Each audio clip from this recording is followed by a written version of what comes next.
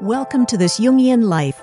Three good friends and Jungian analysts, Lisa Marciano, Deborah Stewart, and Joseph Lee, invite you to join them for an intimate and honest conversation that brings a psychological perspective to important issues of the day.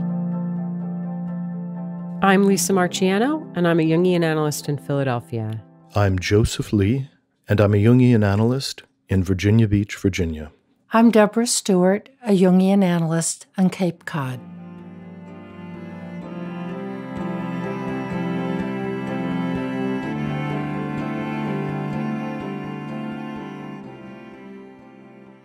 Today, we are going to explore a fairy tale known to many people as Sleeping Beauty, also known as Little Briar Rose.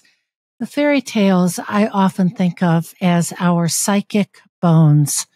They have been around for millennia and have lasted because embedded in them are really deep psychological truths about life. So in today's tale, we'll think about whether Sleeping Beauty's parents, were they in fact the first snowplow or helicopter parents?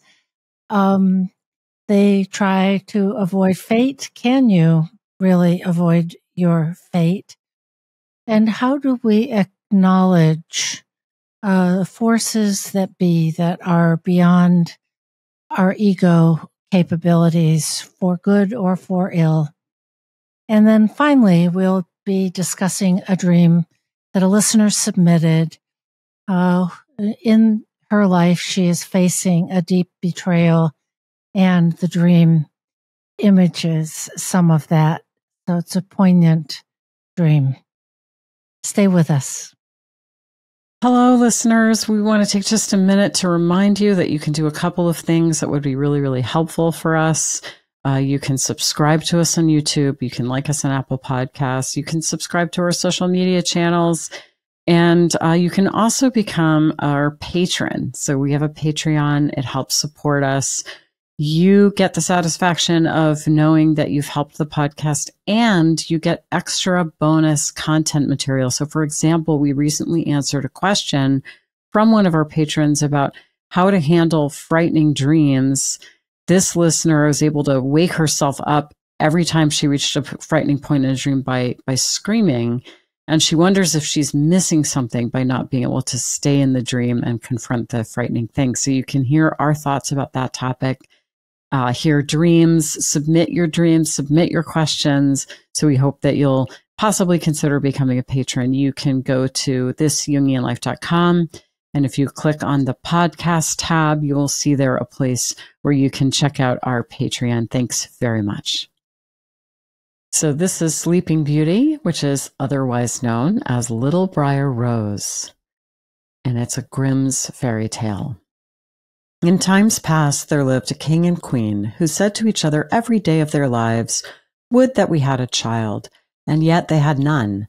But it happened once that when the queen was bathing, there came a frog out of the water, and he squatted on the ground and said to her, "Thy wish shall be fulfilled. Before a year has gone by, thou shalt bring a daughter into the world." And as the frog foretold, so it happened, and the queen bore a daughter so beautiful that the king could not contain himself for joy, and he ordained a great feast. Not only did he bid to it his relations, friends, and acquaintances, but also the wise women, that they might be kind and favorable to the child. There were 13 of them in his kingdom, but as he had only provided 12 golden plates for them to eat from, one of them had to be left out. However, the feast was celebrated with all splendor, and as it drew to an end, the wise women stood forward to present to the child their wonderful gifts. One bestowed virtue, one beauty, a third riches, and so on, whatever there is in the world to wish for. And when 11 of them had said their say, in came the uninvited 13th, burning to revenge herself, and without greeting or respect, she cried with a loud voice, "In the 15th year of her age, the princess shall prick herself with a spindle and shall fall down dead." And without speaking one more word, she turned away and left the hall. Everyone was terrified at her saying, When the 12th came forward, she had not yet bestowed her gift, and though she could not do away with the evil prophecy, yet she could soften it. So she said, "The princess shall not die, but fall into a deep sleep for 100 years." Now the king, being desirous of saving his child even from this misfortune, gave commandment that all the spindles in his kingdom should be burnt up. The maiden grew up, adorned with all the gifts of the wise women, and she was so lovely, modest, sweet, and kind and clever that no one who saw her could help loving her. It happened one day, she being already 15 years old, that the king and queen rode abroad, and the maiden was left behind alone in the castle. She wandered about into all of the nooks and corners, and into all the chambers and parlors as the fancy took her, till at last she came to an old tower. She climbed the narrow winding stair which led to a little door with a rusty key sticking out of the lock. She turned the key, and the door opened, and there in the little room sat an old woman with a spindle, diligently spinning her flax. "Good day, mother," said the princess. "What are you doing?" "I am spinning," answered the old woman, nodding her head. "What thing is that twists round so briskly?" asked the maiden, and taking the spindle into her hand, she began to spin. But no sooner had she touched it than the evil prophecy was fulfilled, and she pricked her finger with it. In that very moment, she fell back upon the bed that stood there and lay in a deep sleep. And this sleep fell upon the whole castle. The king and queen, who had returned and were in the great hall, fell fast asleep, and with them the whole court. The horses in their stalls, the dogs in the yard, the pigeons on the roof, the flies on the wall, the very fire that flickered on the hearth became still and slept like the rest, and the meat on the spit ceased roasting, and the cook, who was going to pull the scullion's hair for some mistake he had made, let him go and went to sleep. And the wind ceased, and not a leaf fell from the trees about the castle. Then round about that place there grew a hedge of thorns, thicker every year, until at last the whole castle was hidden from view, and nothing of it could be seen but the vane on the roof. And a rumor went abroad in all that country of the beautiful sleeping Rosamond, for that was what the princess was called, and from time to time many kings' sons came and tried to force their way through the hedge, but it was impossible for them to do so, for the thorns held fast together like strong hands, and the young men were caught by them, and not being able to get free, there died a lamentable death. Many a long year afterwards there came a king's son into that country, and heard an old man tell how there should be a castle standing behind the hedge of thorns, and that there was a beautiful enchanted princess named Rosamond who had slept for 100 years, and with her the king and queen and the whole court. The old man had been told by his grandfather that many kings' sons had sought to pass the thorn hedge, but had been caught and pierced by the thorns and had died a miserable death. Then said the young man, "Nevertheless, I do not fear to try. I shall win through and see the lovely Rosamond." The good old man tried to dissuade him, but he would not listen to his words.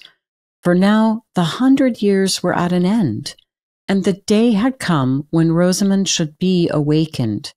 When the prince drew near the hedge of thorns, it was changed into a hedge of beautiful large flowers, which parted and bent aside to let him pass, and then closed behind him in a thick hedge. When he reached the castle yard, he saw the horses and brindled hunting dogs lying asleep, and on the roof the pigeons were sitting with their heads under their wings. And when he came indoors, the flies on the wall were asleep. The cook in the kitchen had his hand uplifted to strike the scullion, and the kitchen maid had the black fowl on her lap, ready to pluck. Then he mounted higher, and saw in the hall the whole court lying asleep, and above them on their thrones slept the king and the queen. And still he went farther, and all was so quiet that he could hear his own breathing. And at last he came to the tower, and went up the winding stair, and opened the door of the little room where Rosamond lay asleep. And when he saw her looking so lovely, he could not turn away his eyes. And presently he stooped and kissed her. And she awakened and opened her eyes and looked very kindly on him. And she rose, and they went forth together, and the king and the queen and whole court waked up and gazed on each other with great eyes of wonderment. And the horses in the yard got up and shook themselves. The hounds sprang up and wagged their tails. The pigeons on the roof drew their heads from under their wings, looked round, and flew into the field. The flies on the wall crept on a little farther. The kitchen fire leapt up and blazed, and cooked the meat. The joint on the spit began to roast. The cook gave the scullion such a box on the ear that he roared out, and the maid went on plucking the fowl. Then the wedding of Prince and Rosamond was held with all splendor, and they lived very happily together until their lives' end.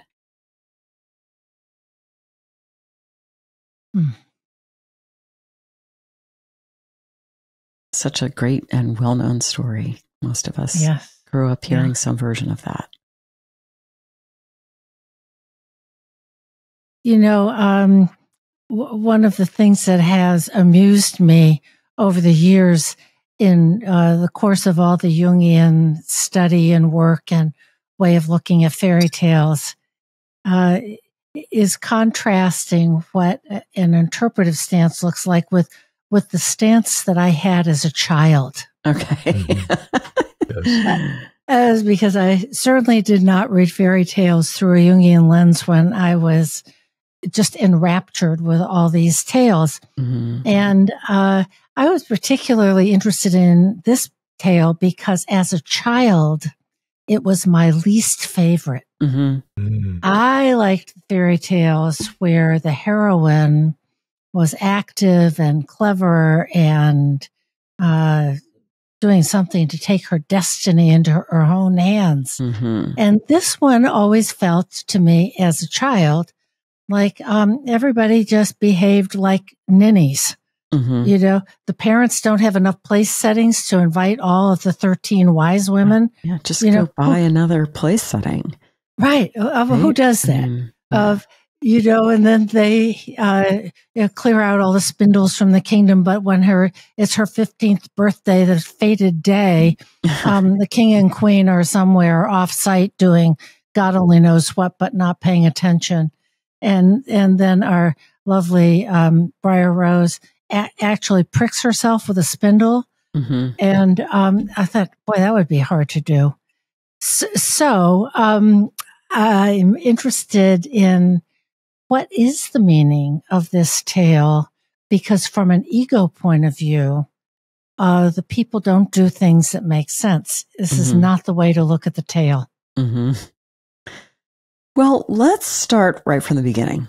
Let's take a page out of your book, Deb, and start. And I'm gonna before you give us some explanation.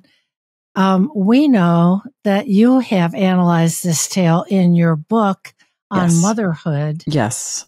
So for listeners who might want to delve a little more into that, there it is. Thank you for plugging it. Yes, I did indeed write about this story in my book, Motherhood. So we start off and there's a king and a queen and they can't have children. So this is a rather common beginning of a fairy tale.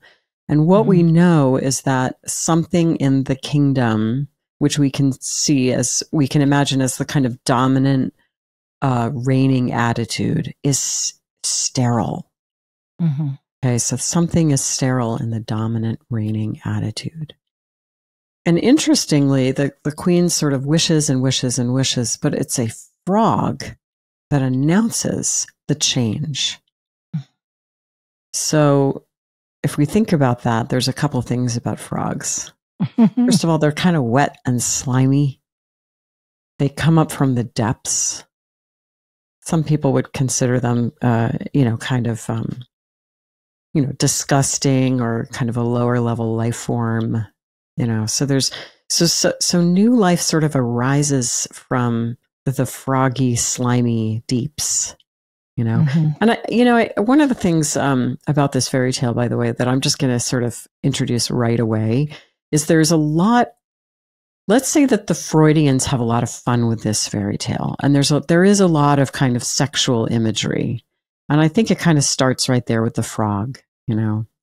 The sexy frog. The sexy frog, right? There's hope for all of us. That wasn't exactly how I meant it, Joseph, but I appreciate it. Okay. No, but frogs. I don't know. There could be something there, about the nature of the moist, messy nature of the sexual act. Let's say, with frogs, but also on a more pristine Jungian psychological lens, frogs are interesting because they can go down to the depths, and they can go down to the bottom of the pond, spend a long time there, and then come up and also go out on land. So they're kind of a psychopomp, or possibly could be, and I think in some other fairy tales they are. Because they can bring up communication from the depths. And, they also start life, as tadpoles that are totally aquatic. And then they go through a metamorphosis and change into frogs. I love frogs, by the way.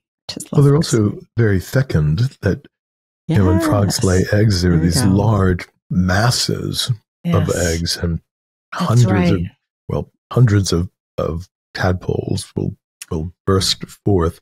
Yeah. So this enormous visible fertility, as fish are often for the same reason thought of as fertile. That's great. That's great. And I just want to say, if you go to my personal Instagram at Lisa Marciano and you scroll back through to the summer months, you'll see lots and lots of pictures of frogs, including my favorite frog, whom Deb has met, and frog eggs. Yes, Mrs. Blue.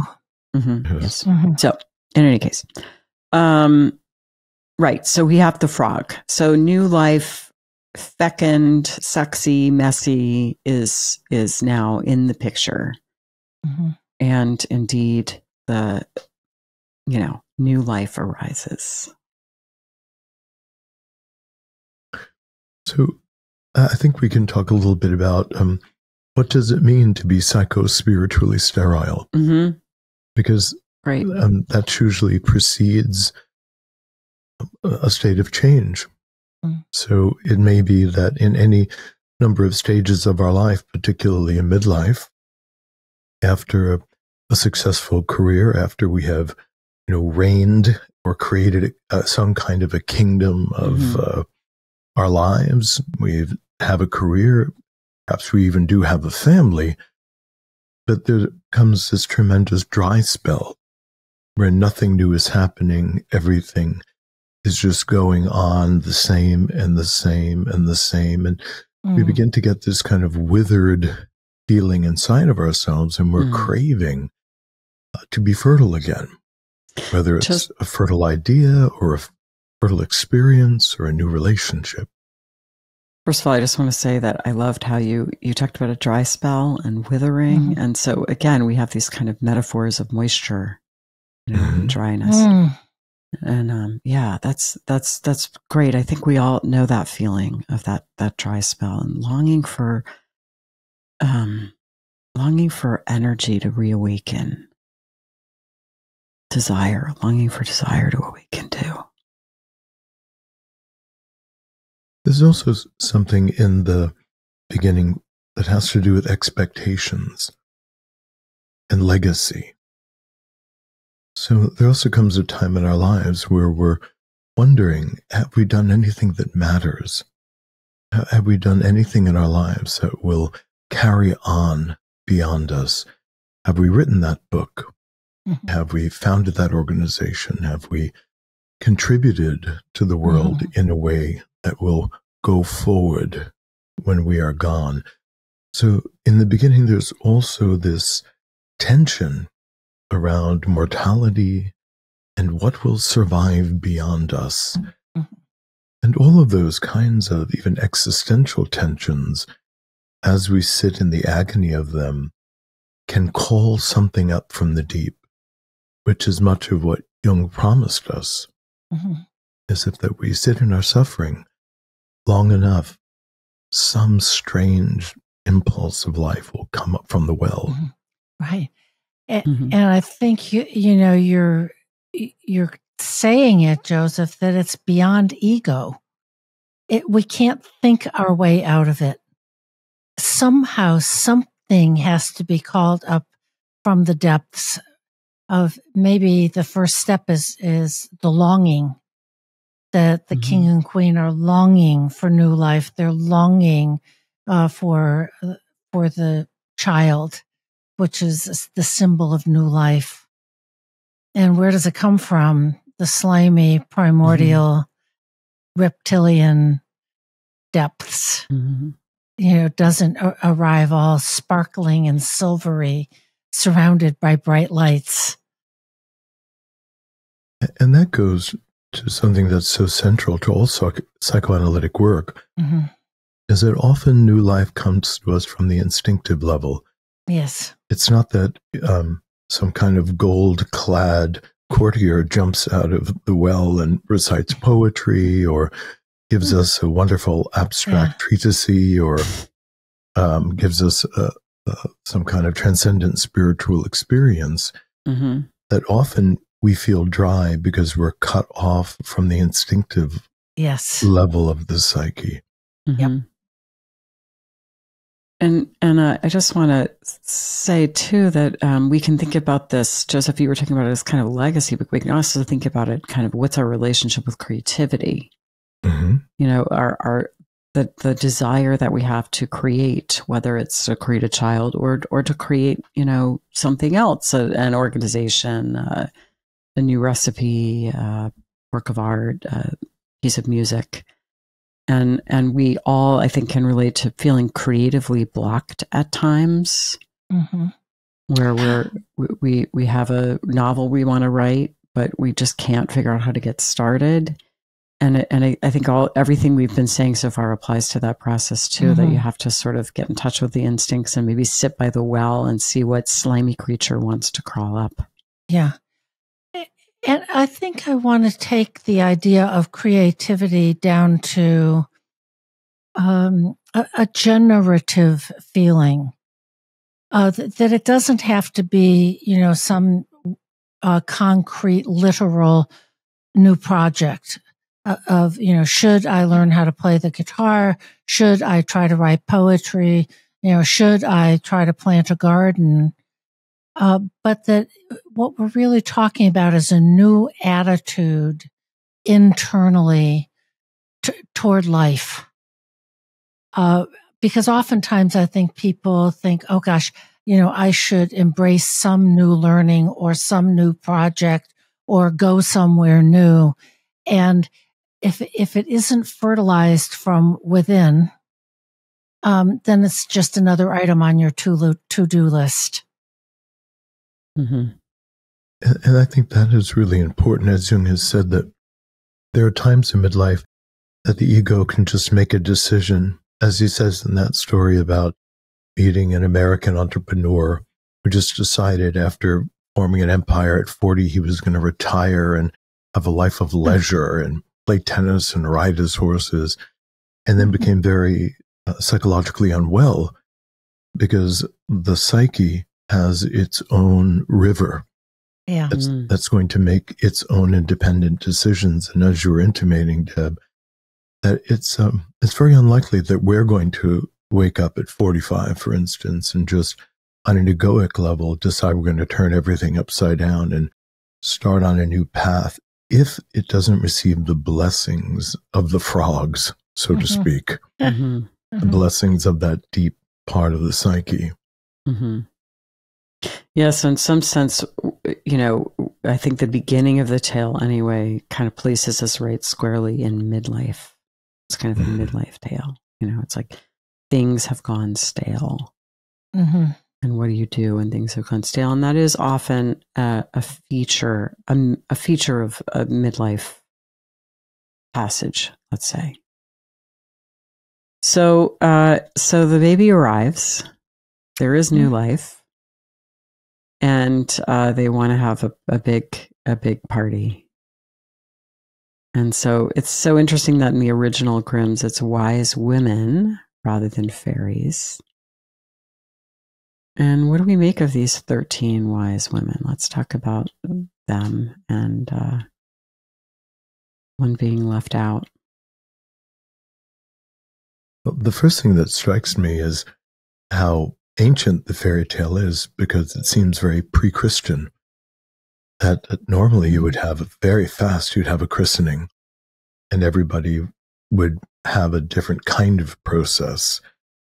So this is, we're back, it feels like a couple of thousand years ago, and we're in the world, of the blessings of the Great Mother. Yeah, that's great. And I will say that, not that I'm completely up on this, but I do remember reading some recent research where they are tracing these tales back to be many thousands of years old.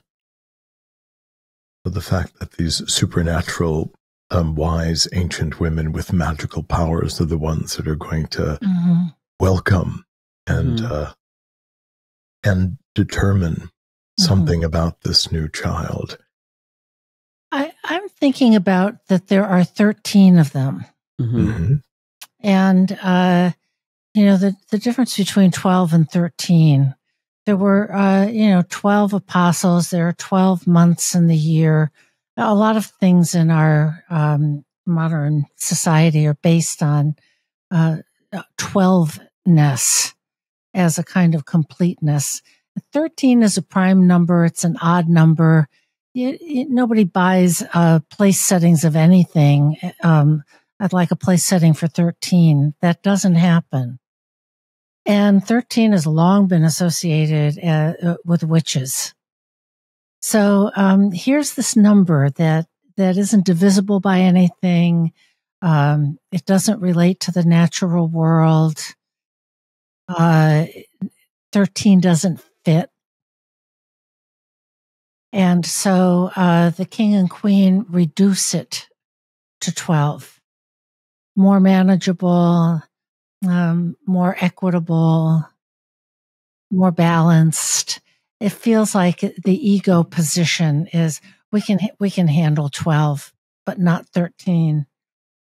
There's an artist named Judy Chicago. This is just a little sidebar, who had a show once upon a time that rocked me to my core. It was an installation, and it was called The Dinner Party. And it was a triangular table set with 13 place settings, each one of which had been uniquely made. The placemat, the stemware, the silverware, all of it, honoring the 13, honoring the lack of symmetry. But this king and queen want symmetry. Well, I want to say I was just looking something up because I wanted to make sure it was true before I launched in. But, I also wonder if there's something here about the kind of unruly nature of the archetypal feminine. Because ordinarily, why is 12 such an important number? And of course, the Sumerians, I think, their number system was it base 12? It may have been base 12. I think so. So it is one of these kind of real archetypal numbers. And part of that is because there are usually 12 moon cycles in a full year. But because the moon is not so easily regulated, there are sometimes 13 moons in a year. So, the moon is as an image of the archetypal feminine, which is not exactly in sync with the solar calendar. And sometimes goes rogue and gives us that 13. And it is, so there is something about, it's a wise woman who pronounces death, and it's a woman who leads her to her encounter in the tower, or who oversees it. So there's something here about and it brings me back in a way. I think the frog is important because in some ways I think the frog is the precursor to the 13th fairy. That which consciousness wants to shut out, but which will have its way. thank goodness, because it is that which brings life. Hello. Sorry for the interruption. I have just a couple of quick important announcements. First of all, we're offering 10% off Dream School now through December 31st. So if you've been interested in trying Dream School, you can do it now for 10% off by using the code HOLIDAY2023 at checkout. That's Holiday 2023 as you check out, and Holiday has a capital H. Also, I want to let you know that I have recently launched an online community for women where we talk about fairy tales. So this is a community of women who are on a journey of growth and empowerment. And as one of our members said, it's a like-minded community of wild women. And so far, the people over there are just awesome. We interact every day on a private platform. There's a live event each month with me where I go through the fairy tale, and it will be timed so that it's reasonable for people to attend from both coasts of the US as well as Europe and the UK. There are prompts for group discussion. I do a guided meditation every month, and as well, there's an audio recording of the story read by me.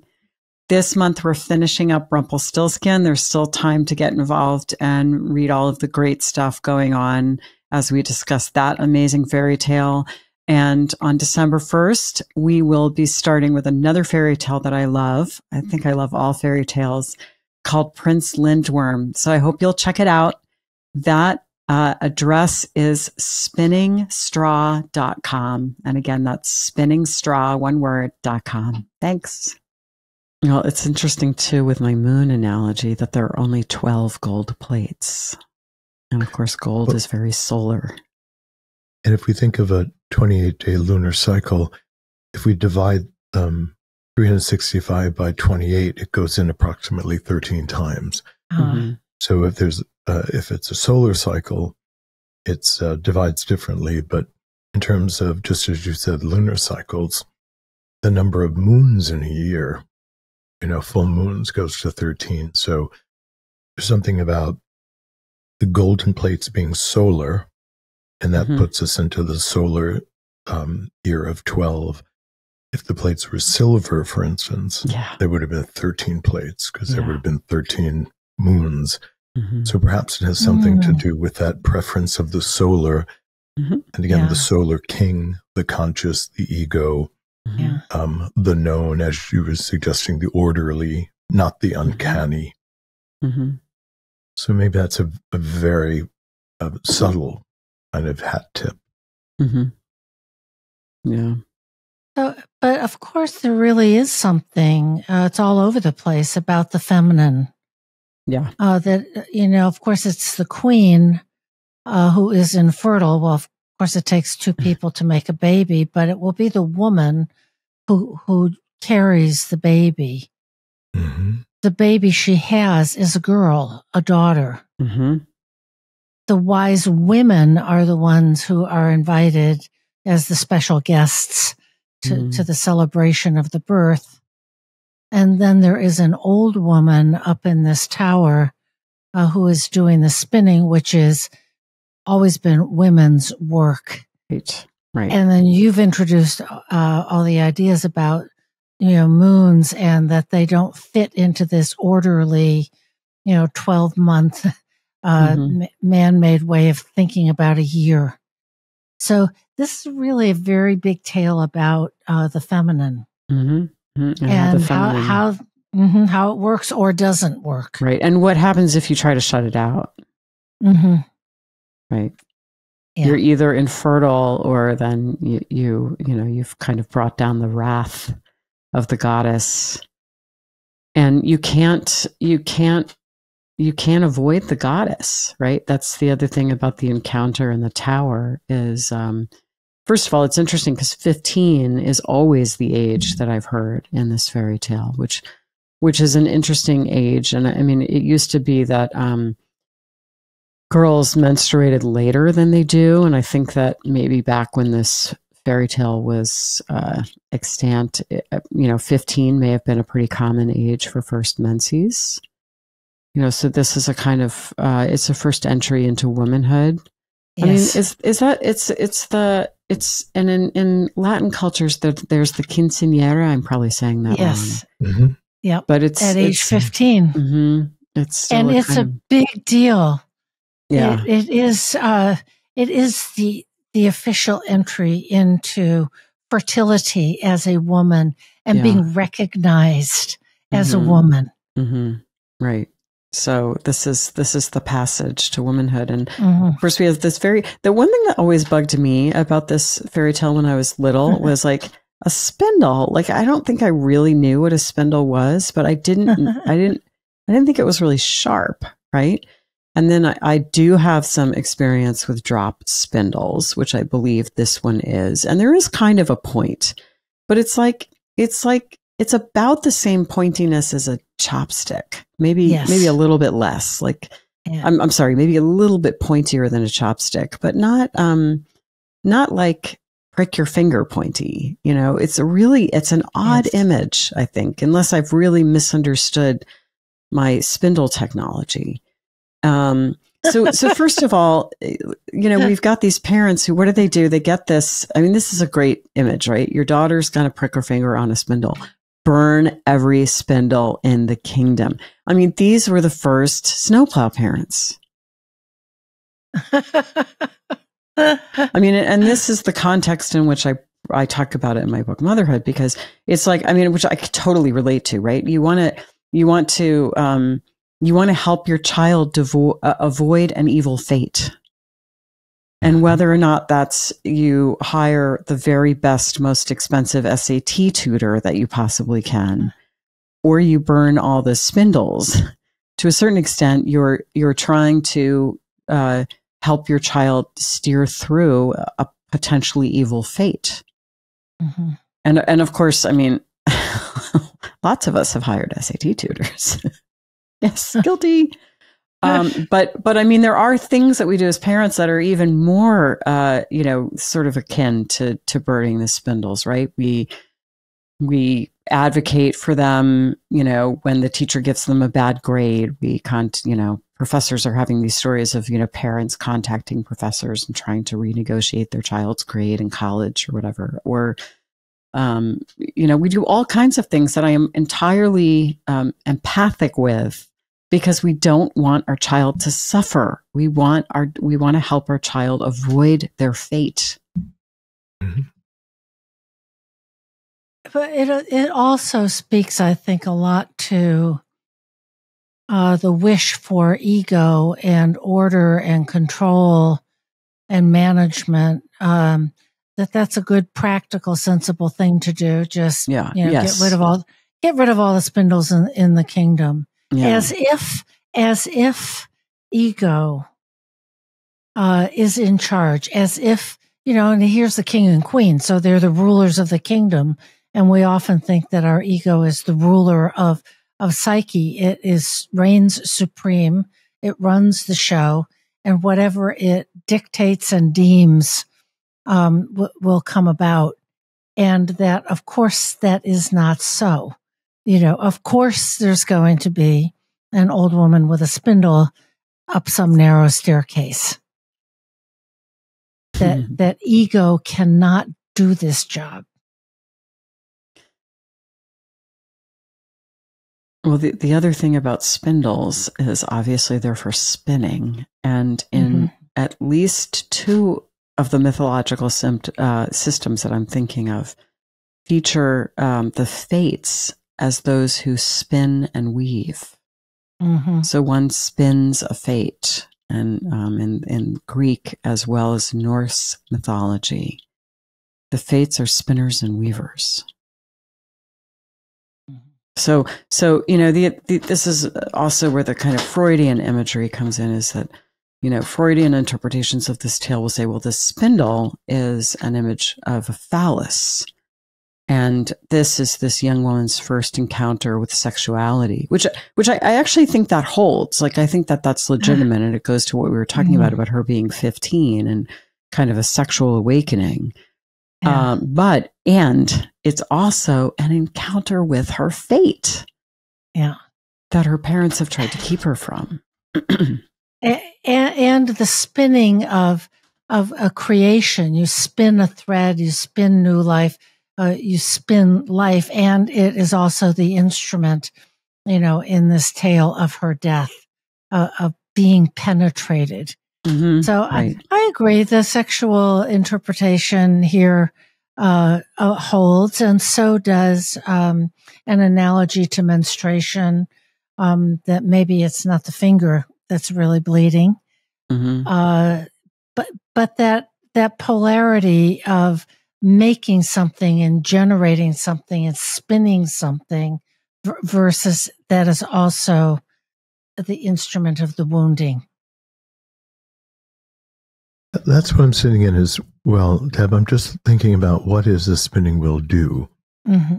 Because she's kept away from spindles, but by virtue of that, she's kept away from the whole craft of taking raw cotton or flax or wool, taking this raw material and then spinning it into thread, which is then used to make fabric or repairing fabric and all the other things.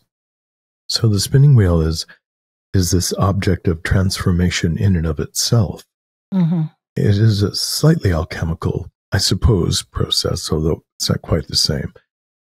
But I'm wondering about keeping away from that, particularly, of all things.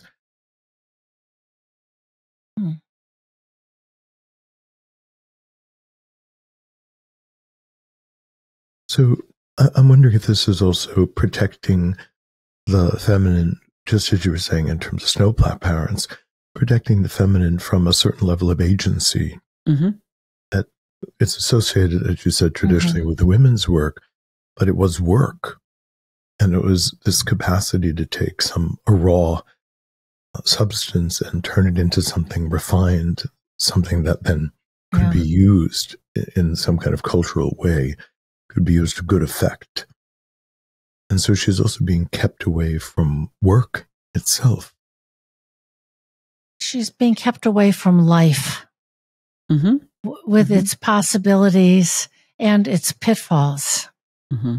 And agency, too. Yes, all of it. And so we'll protect you, and you won't get hurt, but you also won't really get into your own life. Things will be done for you. Yes. And that is kind of that image of everyone falling asleep, right? I mean, we start off the tale with this kind of psychospiritual sterility, and then we lapse into the somnolence. I think they're kind of related states. Nothing changes, nothing grows. The fire doesn't even cook the meat. So it's a real image of stasis, which is a cousin of sterility for sure. And and it feels important that it's charming, and all these scenes of the horses fell asleep and the pigeons on the roof fell asleep, but there's something important there. It's not just Rosamund who falls asleep. It's not just the princess. It's the whole environment. And I do wonder about, you could almost look at it as like kind of family systems, that when one person stops growing, the whole system kind of locks up. But I'm sure there's other ways to imagine that as well. Yeah. But you're right. It's a recurring of the original stasis that the tale started out with, that the king and queen cannot have a child. And now here it is writ large. Even the flies on the wall fall asleep. Stop. All systems halt. And as we said, it's in that state of suspension, which is quite different than death. There is capacity everywhere in the kingdom that is the psyche, but everything is suspended, is frozen. So all the life force is now secreted away. But they are kept in salt, so to speak, which is a great preserving agent that stops things from decaying. But of course, if you give most things too much salt, it'll stop them from growing as well. it has this locked in stasis. But I also, for some reason, I just want to go back to the spinning. And I just found myself thinking about spinning. It's night work, because during the day, you're out doing other kinds of labor that require sunlight, that are going on outside. It's also winter work. That spinning was not really done during the summer, because the days were long and there was so much to do out in the farm, out in the day, out in the orchards. So it's something that's deeply private. It's quiet work. It's night work. It's winter work.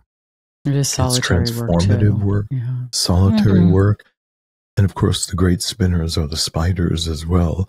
And she is, in a sense, caught in this spidering place where she is bitten by a kind of spindle venom, and then cocooned in this slumber, waiting.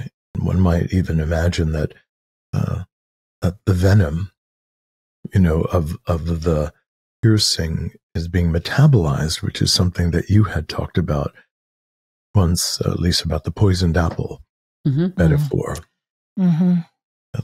Something has been injected into her, the bite of the spindle, which I think is just, there's a lot in there. Yeah, that is really interesting. The spider stuff too is good. One of the differences between Sleeping Beauty and Snow White, and they both involve this somewhat frustrating image of a woman who just kind of swoons and falls asleep for extended periods of time, is that in Snow White, she's thought to be dead, and her stasis is therefore has no end.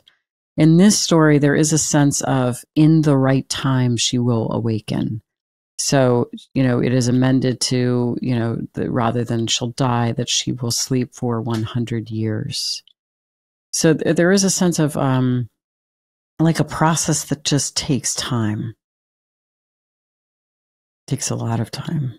But we sort of know that she's going to wake up eventually.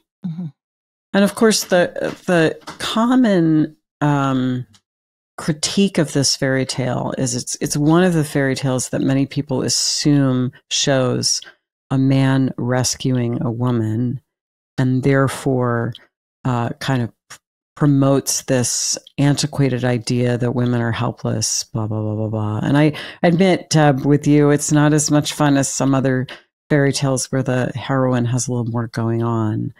But I do want to say that if we take it psychologically, it's that something princely in her rouses, and what that might look like in our life is we've gone through a long period of being asleep. And let's face it, a lot of us sleepwalk through a part of our lives. You may sleepwalk your way into a bad relationship and then just stay there too long because you haven't woken up. You might sleepwalk your way into the wrong career and then just stay there for a long time because you haven't woken up. And then one day, something wakes up and you think, this isn't right. I need to make a change. And that's a moment of the kind of inner prince constellating. Yeah. So I just want to caution us not to see the rescue from without, but to recognize that the prince is an inner potential that we all have. And yes, we can all fall. I think every one of us probably falls asleep to something important in our lives. And then one day we wake up. So holding that idea, of course, the multiplicity of the psyche, that one part of our personality can be in a slumber, and other parts of our psyche are trying to fight their way towards the sleeping part, to animate it, to vitalize it, just as the frog helps to vitalize the queen and quickens life in her. The prince, like the frog, is trying to find its way to Briar Rose to quicken her in some fashion. Mm-hmm. But what do we make of the briars? The briars that will kill all the previous suitors or the animating forces trying to get in. What I'm been thinking about is, certainly what Jung says about the unconscious, that it has autonomy and it has its own timetable and it has direction. And that the briars have their own autonomy, that when these other young men kind of try to fight their way through and say, hey, I'm getting in there, I'm going to go for it, they're held fast and they can't escape. Of that it's the contrast between ego function and the unconscious, and that you can't force the unconscious. Ego cannot just declare itself the ruler, the prince, use a sword, break in, and dictate. That the unconscious needs the time that it needs to have its own process. And that's analogous to what we had talked about before with Snow White, that while she was lying there, something in her body was metabolizing the poisoned apple, and something is being metabolized in this somnolence of the kingdom. And it will take 100 years. And that's just the way it is. By the way, I do talk about Snow White in my upcoming book, The Vital Spark, about which more later. Available for pre-order now. Absolutely. I've done it. There's also a parallel theme, because the spindle is a kind of thorn that pricks Briar Rose and then puts her into a slumber. And then this iteration of pricking thorns covers the entire kingdom, and any of the princes who touch a thorn are put into the slumber of death. Mm-hmm. So this iteration of the poisoned dart, the poisoned point that makes life inert, multiplies and multiplies and multiplies. So in one way it's turned in, and in one way it's turned out. And so I want to think about this unconscious determination to slumber. Mm-hmm. And so sometimes this is thought of as a kind of saturnine possession. And how many times have we either had an Alice Sands, or maybe we've been in this situation where when we go to somebody who is in a determined, almost rageful suspension of activity, that the influence around them also has a kind of poisoning of activity, that the entire field is anti-movement, anti-life, anti-change. Mm-hmm. I think of, I've had clients whose moms were very, very depressed for long periods. And now there was a tremendous negativity towards the children making any noise, being active, disturbing the depressed mom. Mm-hmm. I don't want the TV on. I don't want you to be loud. Why are you guys always, making noise? So it's as if the briar patch begins to permeate the entire house, and all things must be silent, and all things must not be disturbing. And there are other, even darker iterations, this is the kind of Kafkaesque trap where someone gets involved in a bureaucracy that is a kind of slumbering unconscious machine. And if they try to interfere with the bureaucracy and press it to innovate, to change, challenge it in some way, that the bureaucracy itself will start closing around the troublemaker and silence them because of this resistance to change, the resistance to the slumber. And we could find many, many examples of this field that will not be interfered with when the determination is to quiet, to sleep, to become inert. I had a couple of, I think, related thoughts about the thorns. I think that's all really great, what both of you have said. First of all, rereading it just now, again, I was really struck by the kind of sexual imagery. So, something's trying to penetrate the thorns, but it's just not going to happen until the right moment when the thorns turn into blossoms and it sort of opens to receive him. So, yeah, a little bit of a sexual metaphor, perhaps. But also, I think the thorns, and Joseph, maybe this maps onto what you were saying. They're a real image of defense, and we can build up thorny defenses. I'm thinking of a sort of hypothetical case, let's say, where a woman's in a marriage, and it's pretty unhappy, it's pretty sterile, it's kind of good, as often happens, right? We're in a marriage where things aren't great, but they're not terrible either. And we sort of soldier on. And part of how that happens is, as I was saying before, we fall asleep to it.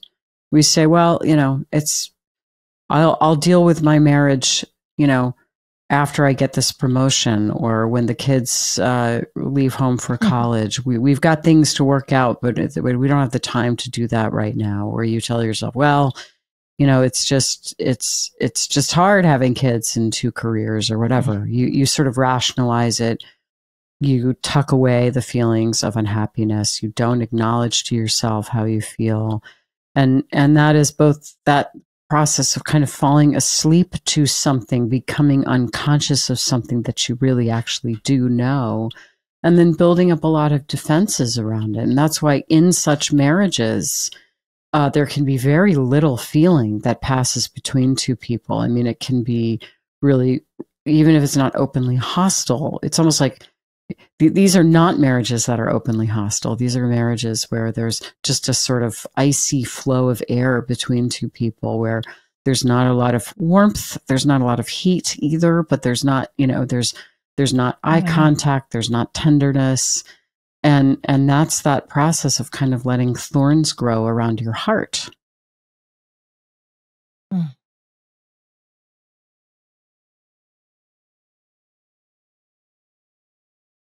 And the ambivalent situation that creates, that first of all, the thorns are organic in one sense, that untended areas of the forest will grow great briar patches because the deer are not nibbling it down, or it's undisturbed, or it's an ideal condition in some ways.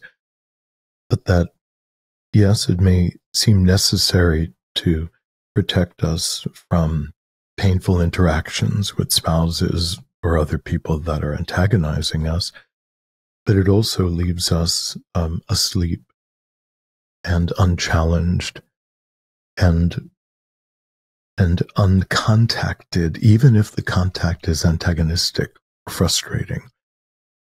So that rejection of contact, for all the reasons that we do, all the frustrations that we may have, has this secondary effect, the secondary effect of putting something to sleep inside of us.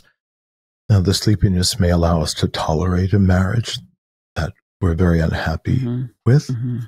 So our sexuality is just going to go to sleep because it's not active, or our creativity is going to go to sleep because the partnership doesn't welcome it.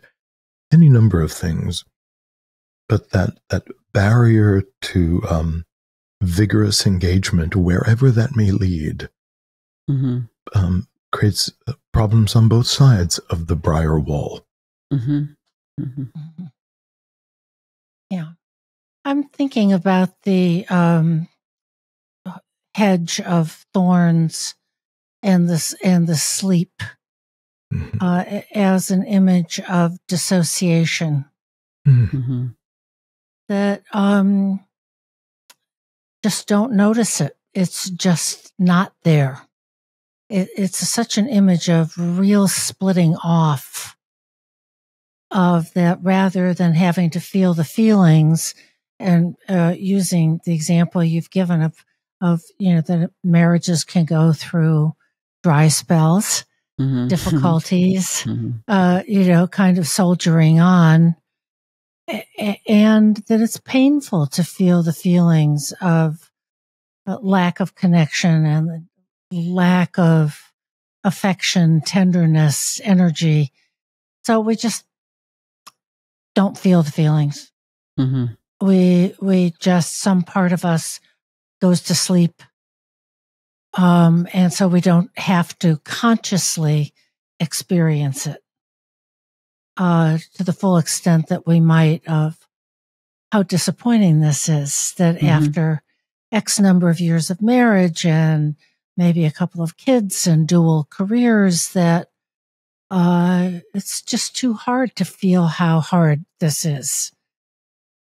And so up goes the hedge of thorns, up goes a kind of psychic sleep that I just split that off. And it seems like there's no feeling there. The other thing I'd like to bring up is the possibility of a kind of multi-generational trauma. That we don't understand why the queen is infertile. But she suffers from this difficulty of receiving the masculine, psychologically, spiritually, a relationship to the animus, some relationship to her own spirit. And then that same problem is transferred to the daughter, that she too is kept in a state of sterility. Yeah. It passes down that she too cannot find the fertile spirit.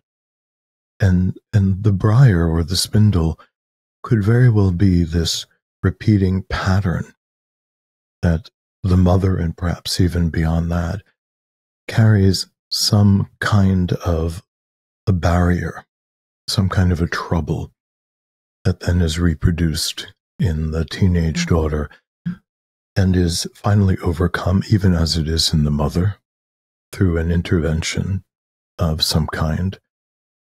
And I think that is something that can also happen, that the mother has a difficulty and that pattern is then passed to the daughter, even though it is perhaps not her own lived experience.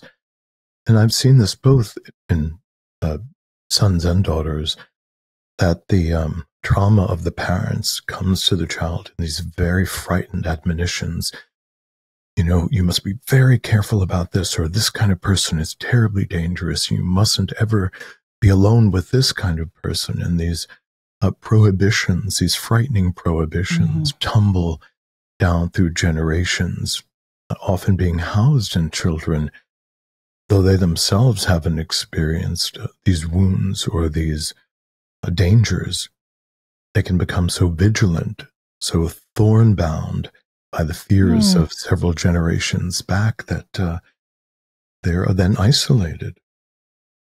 And I know I have very much seen that in analysis. Well, in a way, that's kind of like burning the spindles, right? It's like, the parents are always trying to protect the kids from the known difficulties. And in a way that inevitably sets up an experience where the child is going to encounter that very thing, just like in this fairy tale. Right.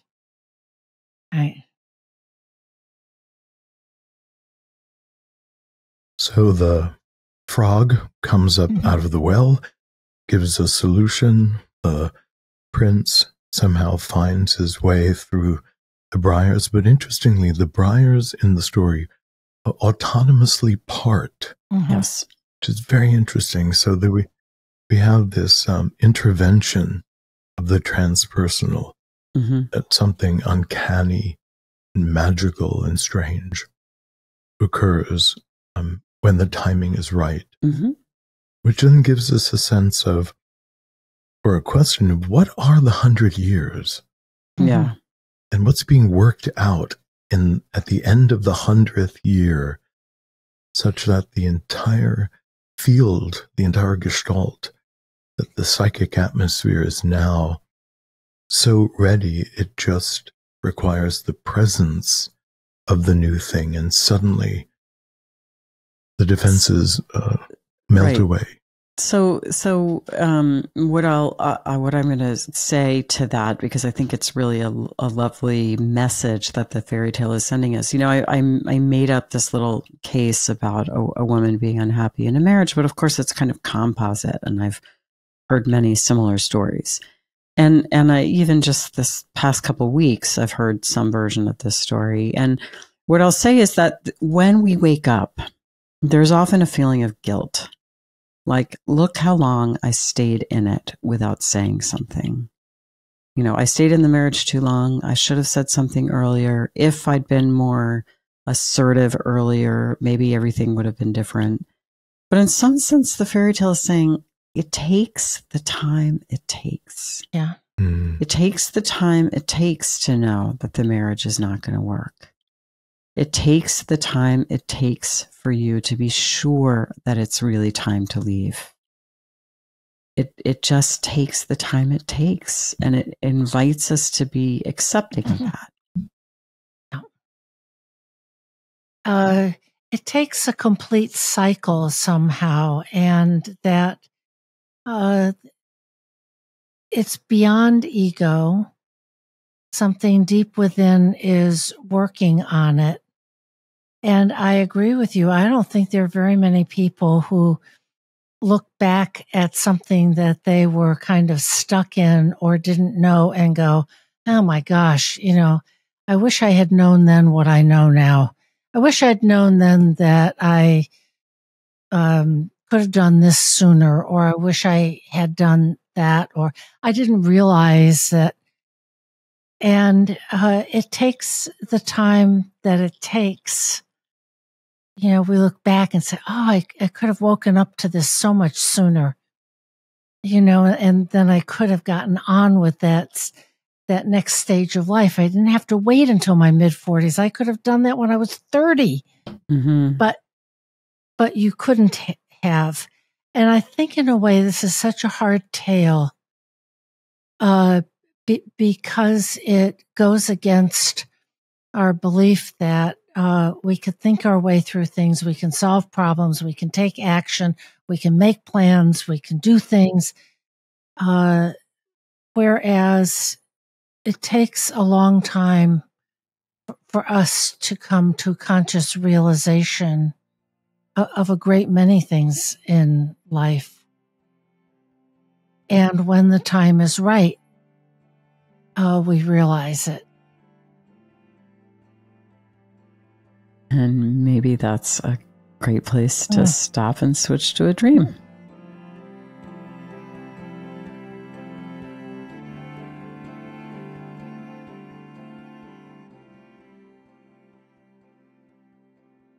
Before we go to our dream, let me say, as we do every week, a few words about Dream School. We do this on the podcast. People really are interested in it. It's the life of the psyche. And you can learn more about that if you want to by going to thisjungianlife.com. Take a look at Dream School. Okay, here's our dream for this week. Our dreamer is a woman. She's 59. She's a cook. And the title that she's given this dream is Loving Betrayal. And here's the dream. I am in a house in France. I am having an affair with one of my father's old friends, someone I loved deeply. He was funny and charismatic. His wife was nearby chatting to someone. He was being kind and attentive to her. I took Steve into the house and hugged him. I explained that I was grateful he was being kind to his wife. I wanted him to know. We got into a car. He may have turned into my husband, I'm not sure. He was driving really erratically, but in full control. We drove up to the village wildly and exhilaratingly, past the cemetery where my mother and father are buried. For content, she says, my husband of 30 years has had an affair and is now with the woman he has secretly been seeing for 6 years. My mother and father were never keen on him. He has left me because we lived too close to my family, and he could not build his castle with me. We had a deep love, and his betrayal has devastated me.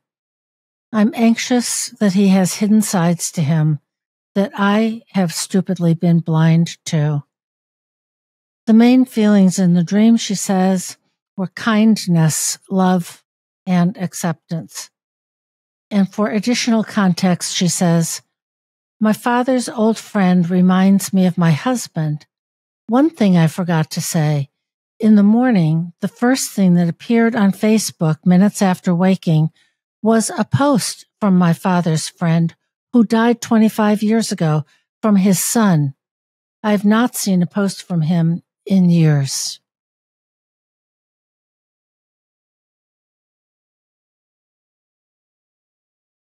So this dream has a really poignant context, which is this woman has been devastated by this deep, deep betrayal.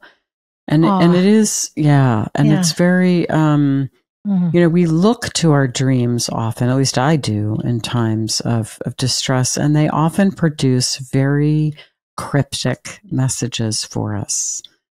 Sometimes they produce these kind of pearls of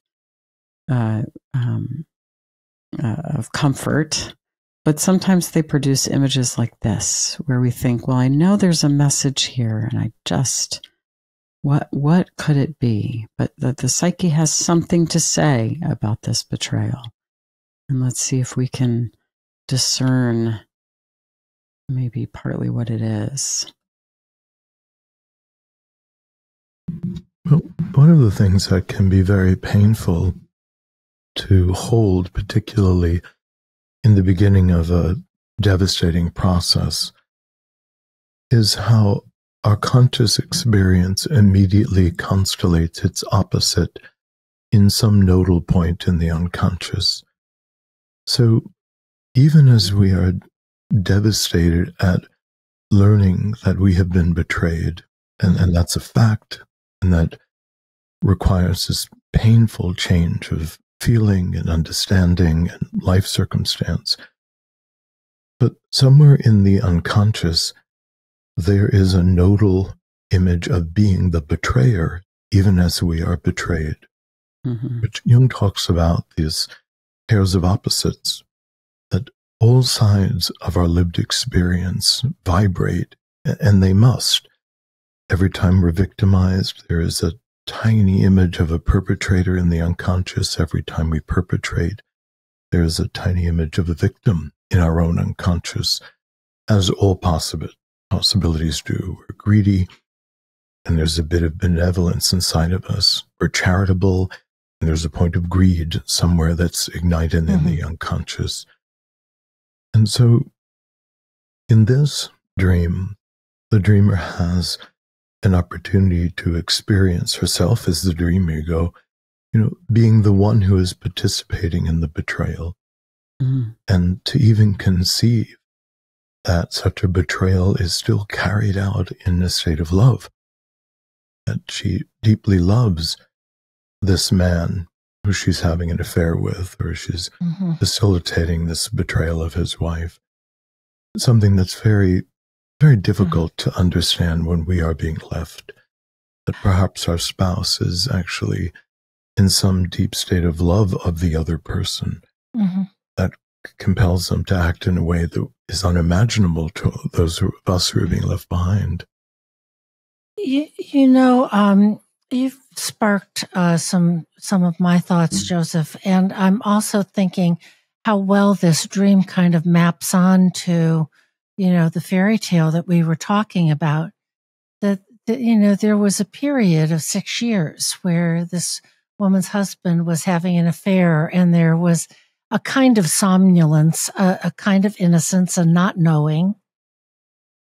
And then her feelings in waking life, understandably, of feeling just devastated. But here's the dream where there's life. The dream ego's in France. She's having an affair, someone she really loves deeply. And then maybe he turns into her husband. She's not sure. They're driving wildly, erratically. He's driving, but in full control. That part of her psyche. And then they go past the cemetery where the parental complexes, mother and father, are buried. But in this dream, there's life. The dream ego is in love and exhilarated. In contrast to her waking state of betrayal and devastation. Yeah, that's a good point. They're both good points. I mean, so one of the questions that I have about this dream is there's something about the parents that feels really important. So that the animus, the inner masculine potential, shows up as this image of her father's good friend. And then the end of the dream takes us past the cemetery where her parents are buried. And then in her associations, she says, and I thought this was really important. She says her parents never really liked her husband. Yes. And that he left because they lived too close to her family. So I don't know quite what to do about this, but there's some, I mean, I guess I could be of two minds about it. And I'm really just sort of thinking out loud here. But first of all, it struck me that her parents were never crazy about him, because that could be either that her parents, you know, kind of had an intuition or an intimation that he might not be such a great guy. Or it could be that there was a way that she wasn't able to psychologically separate from her parents. And her parents may not have wanted her to psychologically separate, so they kind of whispered a little poison in her ear about the husband. I'm just making this up, absolutely making it up. And then it's interesting to me that the husband kind of said, we're too attached to your family. So somehow, I don't quite know which way to go with it, but I'm aware that there's something important here about, is the libido attached to the father or to the husband? And has there been a kind of battle the whole marriage about that? And it would seem in a way that she's kind of giving allegiance maybe more to the parental complexes and their memory in choosing to have this affair with her father's friend. But I don't know. Yeah. And that, I think, lifts up especially the father complex. That in the dream, the affair is with one of the father's old friends. So it's somebody who's older and who is somehow associated with the father. And then, you know, the wild affair and driving and so on. But he could not build his castle with me, is what she says. So I'm building on your idea, Lisa, of maybe there was an attachment there that was, you know, especially to the father, that prevented the husband from forging an inner home, a separate dwelling, metaphorically speaking, with her. That I don't think it's the geographic proximity that was the problem. It was the psychological attachment or inability to separate that was the problem. And we don't know, obviously. We are just speculating. But yes, yeah, we are. That's exactly right.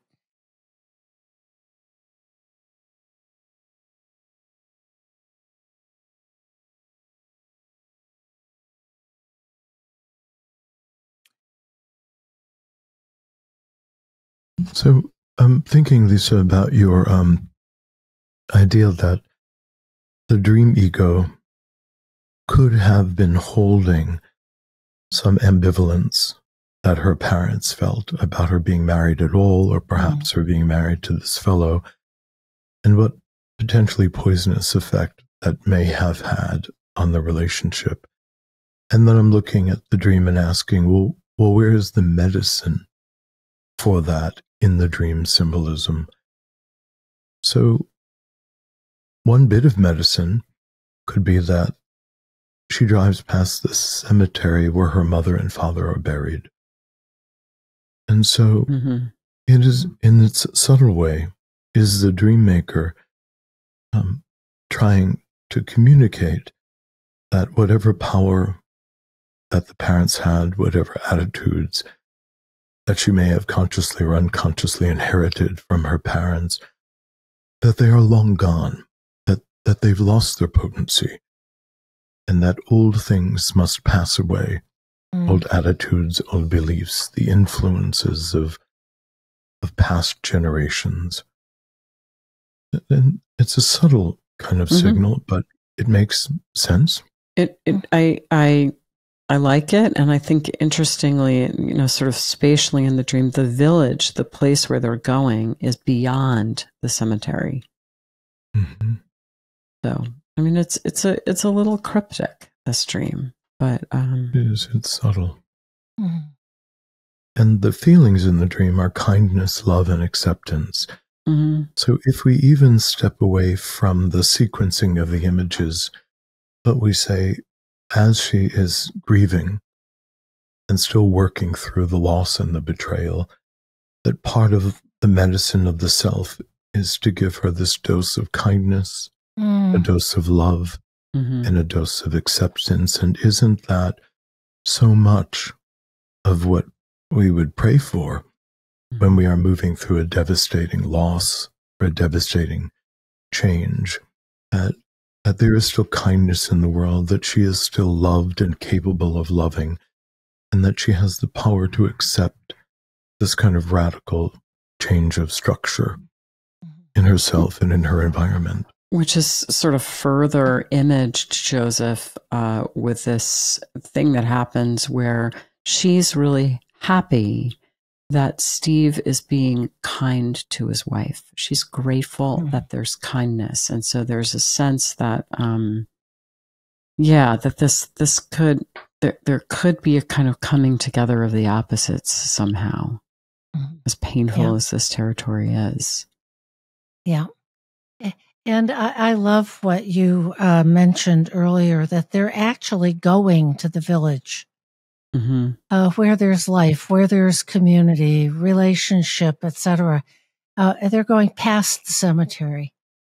So that is in the past as they go past, and that the telos, the forward direction of the dream, is to new life in the village. To the village, yeah. I would also introduce one extremely psychologically complicated piece that over the years that I've worked with analysans, as have we all, and I've worked, of course, with individuals, male and female, who have either instigated or have been in an affair while they've been married. And the dream puts forward this very complicated dynamic that a spouse can love their spouse even as they love the person they're having an affair with. That is very complicated to understand. I'm not suggesting that sanctions the betrayal, but it speaks to how complicated the human heart is. And so even as the dream ego is having an affair, she's with a man whom she loves and who loves her, and he seems to love his wife and treats her kindly in the context. That speaks to the very complicated realities of love and cultural expectations and what the norms are within cultures. And the difficulty that we sometimes find ourselves in of funneling our love into a single primary relationship, and how complicated that is, although we do expect that of our spouses, of course, and that she's being introduced to that larger, complicated dynamic. Mm-hmm. And maybe just to turn toward a slightly more kind of strictly psychological view of the dream, which I think picks up on something you said earlier, Deb, which I really liked. Like, if these are all inner figures, if Steve is an inner figure, a figure of her unrealized potential, perhaps that's part of what the animus is. She is exhilaratingly aligned with it. Mm-hmm. And she can also accept the shadow part of herself, and that would be Steve's wife. And she's, there's somehow all parts of the psyche are in harmony. And so that explains the positive feelings in the dream and the sense that there is more life. You've been listening to This Jungian Life. From our website, thisjungianlife.com, you can follow us on Twitter, like us on Facebook, help us produce future episodes by funding us through Patreon, and submit your dreams for possible interpretation on another episode. We'd like to thank our listener who shared a dream for today's show and hope you'll let us know what topics you'd enjoy hearing more about. Until next time, keep living this Jungian life.